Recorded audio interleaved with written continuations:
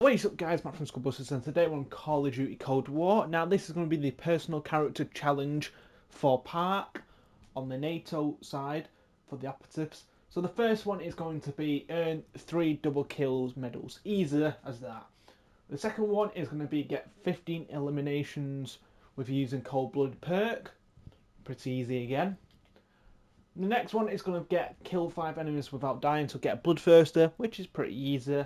And then the last one, in Warzone, earn a top 15 placement with your team one time, which is actually quite easy to do, to get top 15.